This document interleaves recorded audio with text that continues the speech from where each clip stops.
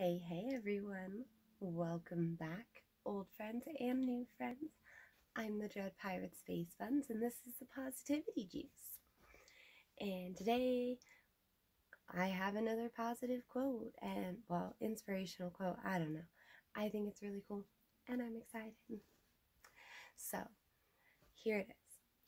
At the end of the day, you just have to go for it. It's either that or spend the rest of your life regretting not putting your heart on the line when you knew you should have.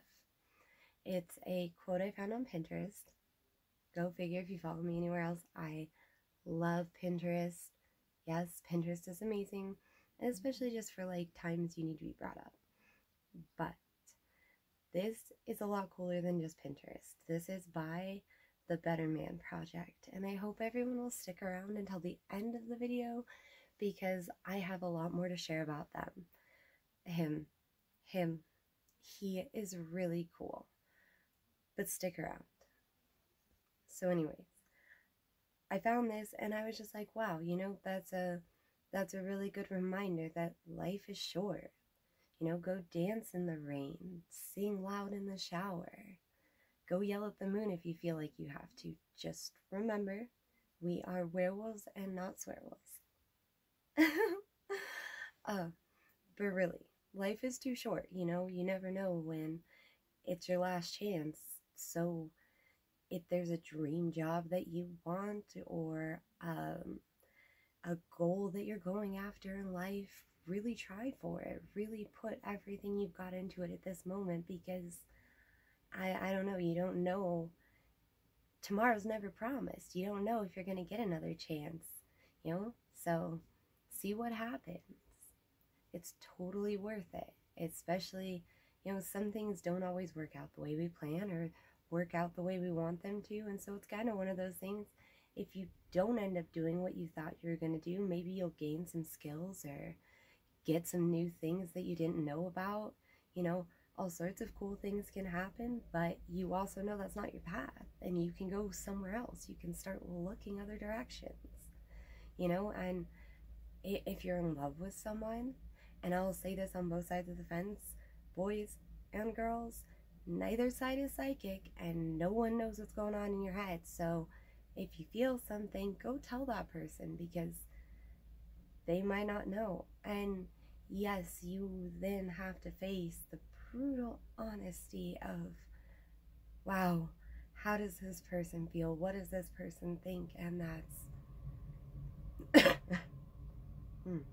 sorry, that is so scary, I know, but in the end it can be so worth it, because at least you can heal with the knowledge of the truth. You don't have to heal with, your own ideas of what the truth is, or only ever halfway heal because you only kind of thought to yourself, oh, I know the answer, and then you didn't know the answer, and so now you have to think for the rest of your life, oh, well, maybe there was a chance.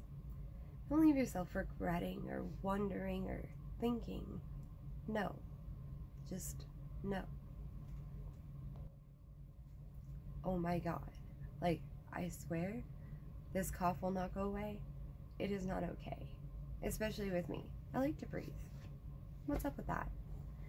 But, yeah.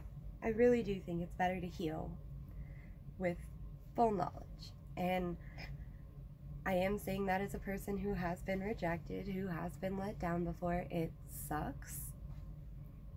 But I've put myself out there, and I've generally speaking, been happy with the results. And I hope that other people will too. It's, like I said, in many ways, I thought I was going to be so many different things in life that never ended up happening. And that's probably for the better. I don't know. I really do think, though, that in a way life takes us where we're supposed to go. Especially if you let it. Especially if you kind of go with that flow and open yourself up to, hey, everything may not work out, but it will work out for the best somehow. And work towards that somehow. That's what we can really do in the end. We can't control where it goes, just how we feel about how we get there. So I really just wanted to take a minute here, hopefully enough of you are still with me, to really shout out the Better Man Project, because honestly, when I went and I Google searched and I found his blog, I was blown away at the inspiration that he had to share. He's really pulled himself back from a rock bottom in life and found his own calling. You know, life didn't go the way he thought it was going to go either, and he ended up creating something absolutely beautiful out of that heartbreak. And guys, I think that was the coolest thing ever, and I thought his blog was really cool. He also has a book and a YouTube channel. I'm going to throw links to whatever I can in the description, but I really hope people will go check it out, because really, I thought it was really cool.